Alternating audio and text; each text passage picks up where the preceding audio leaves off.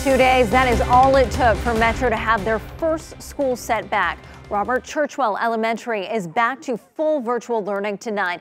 The setback will be felt heavily by parents, of course, who now need to care for these children who are put back in the classroom. They were recently, well, several weeks ago. News 4's Cameron Taylor talked with them tonight about their reaction.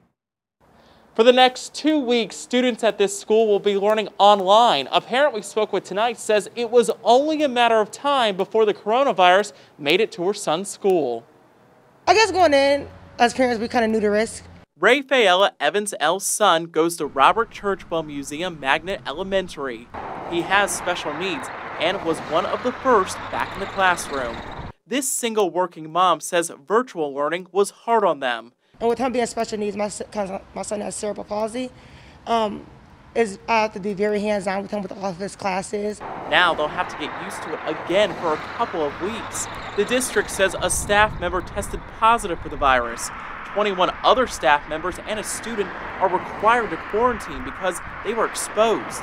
I work with the public, so I see people not wearing a mask below their nose or on their chins and everything.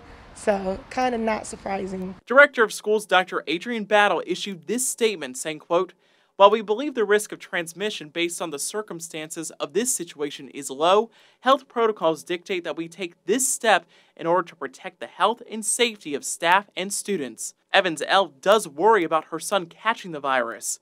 I was told that he wasn't in contact with the staff member that caught COVID, but I don't know if he was in contact with someone who was in contact with someone. That's why she'll be watching him closely as he continues his learning from home.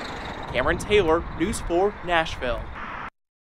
Now keep in mind, students in 3rd and 4th grades, they were supposed to start in-person learning next week. In grades through middle school, they are set to return by the first week of November. This closure, a concrete example of the fear that Metro school leaders are already expressing tonight. Here's both Adrian Battle and also school board member Abigail Taylor. They talked to us about the return timeline over the last 2 days. We're at the point where it's spreading at an alarming rate. And as the people who went out to large gatherings without masks, when they bring that back, we're going to start seeing even more of those cases pop up.